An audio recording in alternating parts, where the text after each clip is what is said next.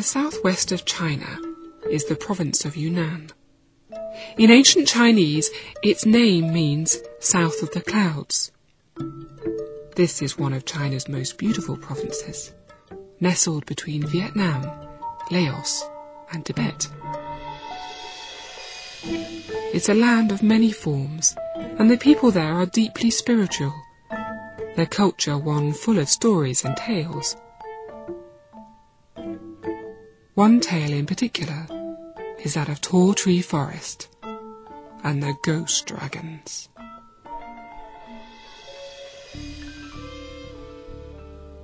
Far in the north of Yunnan, deep in the plains that mark the boundary from lowland to high, there is a wide, sweeping, hidden valley filled with trees. Huge trees. So tall are they that you can't even see the canopy of leaves, just huge bare tree trunks that swagger up to a darkly green sky. And such quiet, broken only by a vague rustling, hinting at the vast sea of leaves above. Walking through this forest is like walking through a massive army of soldiers, each standing straight and proud, line after line, mile after mile, a vast battalion guarding the valley like the Chinese burial armies of old.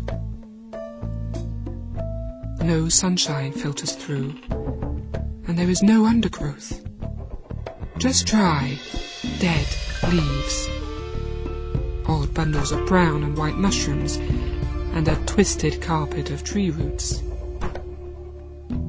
The still green light fades to pitch black in the dead of night. This is TallTree Forest, home to the ghost dragons.